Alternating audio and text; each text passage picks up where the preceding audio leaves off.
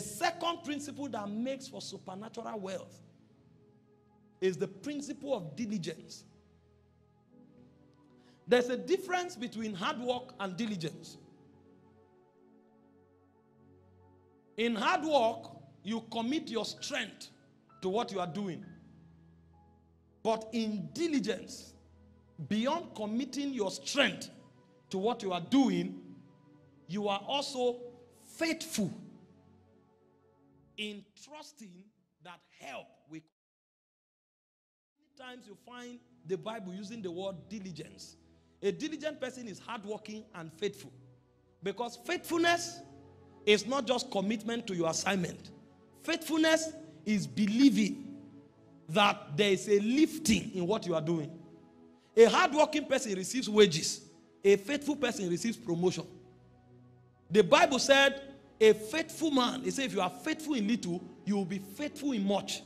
Because faithfulness is what lifts you from one cadre to another cadre. So when you find a diligent man, he is both hardworking and faithful. That means he believes that what he's doing, someday, sometime, it will become big. He doesn't know how, but he knows that supernaturally, somehow, something will shift him. And so the second principle for prosperity, supernatural prosperity, is diligence. When a man becomes diligent, invincible forces begins to promote him. In Deuteronomy 28 verse 12, it said, the Lord shall open unto thee his good treasure, the heavens, to give the rains unto thy land in his season, and bless all the works of thy hands, and thou shalt lend to many nations, and thou shalt not borrow. Are you seeing hard work and other things there now? So it is the blessing that supernaturally shifted the person. That's why I said, seest thou a man diligent in his business? Proverbs 22:29. He said, he shall stand before kings. Diligence had faithfulness involved. And so it promotes you to stand before kings and not before men. There are many people who are hardworking, they are not diligent. They are doing the work, but they are careless. Very hardworking, but careless. You can't find focus. You can't find order. You can't find foresight. You can't find expectations. They just show up every day and they are doing the work. No. A diligent man walks with focus. This is the road I'm following. If it is not this road, I won't take it. A diligent man has expectations. I'm trusting and hoping that in the next 3 years, I'll be here. A diligent man has foresight. He doesn't think only of today. He also thinks there are many factors involved. And a diligent man is trusting that somewhere, somehow, beyond what he's doing, help will come. And because of that, even when it looks as if it's not working, he's giving his best. You can come to that guy, he's a mechanic, but there's a way he speaks. Every other mechanic is talking anyhow. That guy knows that one day a king may walk into his shop. And so he's polite. You come to his mechanic side, welcome, sir. What may I do to help you? How can I be of help to you?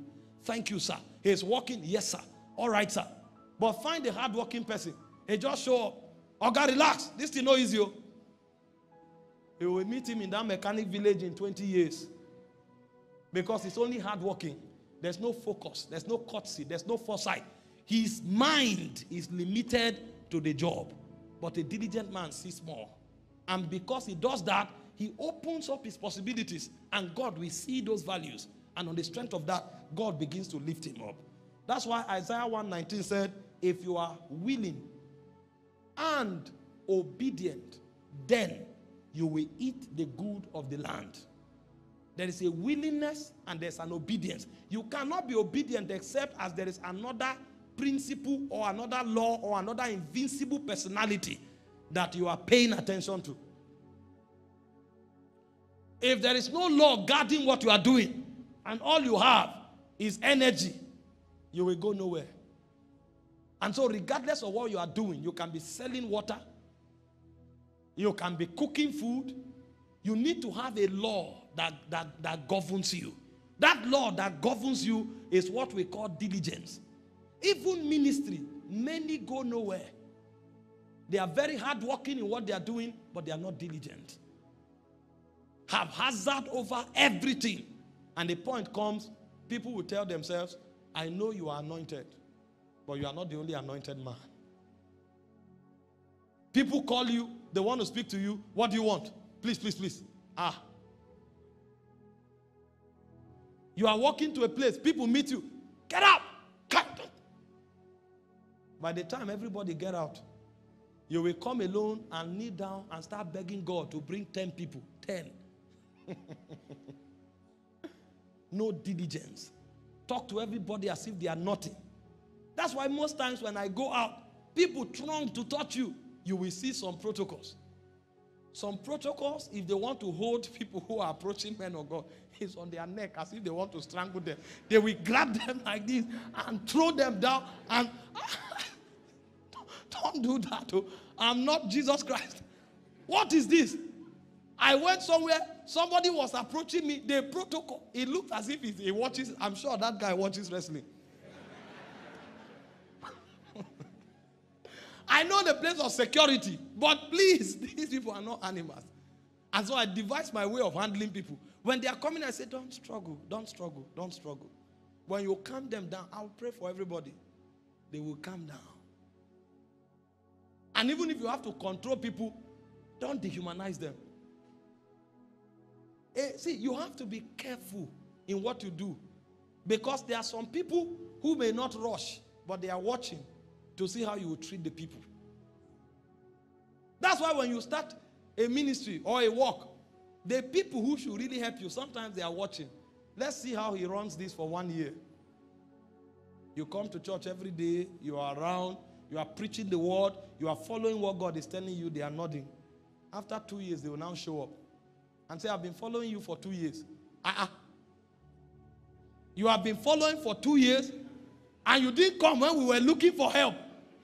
Somebody met me yesterday. Said he has been following me. He took his time. He's a big man. He didn't even ask me to pray for him.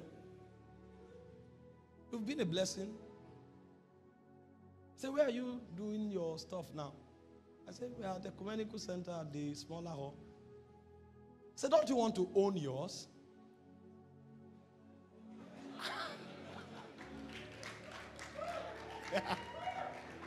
If I call this person's name, you will shout. These are the kinds of people that have 300, over 50 to 100 hectares of land. Hectares. They talk only hectares. He will talk and not like this. Meanwhile, these kinds of people, they wait for 1 year. They wait for 2 years. They are seeing what you are doing. And you come to church. You do this. You insult this one. You scatter this one. They are coming. You kick people out. They'll say, Kai, it's anointed. God will help you.